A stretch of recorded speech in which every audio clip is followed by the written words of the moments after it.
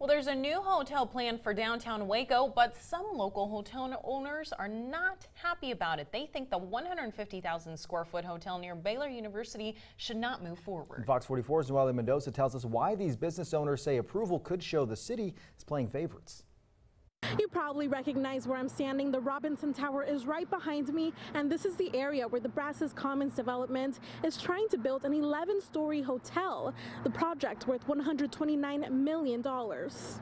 It's on the agenda, but it will be deferred until there's some more information. That's the second time this item on the Commissioner's Court agenda has been pushed back. I think we should know this in advance, if they're going to do this, because I want to make sure that I want to be here. The issue involves incentive funds to help with the development of the Drury Plaza Hotel. They're wanting the city to put in $1.75 million and the county to put in $1.75 million, a total of $3.5 million between the two out of our Economic Development Fund. The Tax Increment Financing Zone Board, also known as TIF, is already contributing $7.9 million to the project. And then they'll still need another $3.5 million to make their project where it can complete. Something angering local hotel owners. It will create a unfair competition with us. They will be at the advantage.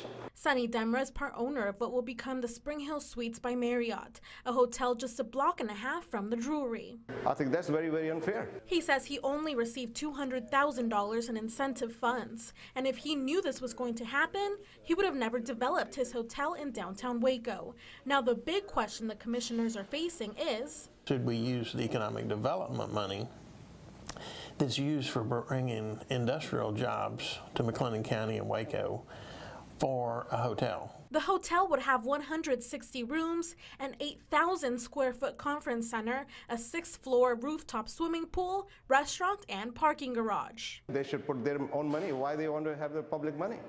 I did reach out to the City of Waco and the Waco Chamber of Commerce, but none had a comment. The project would start late next year and wrap up in 2019. In Waco, Nohely Mendoza, Fox 44 News.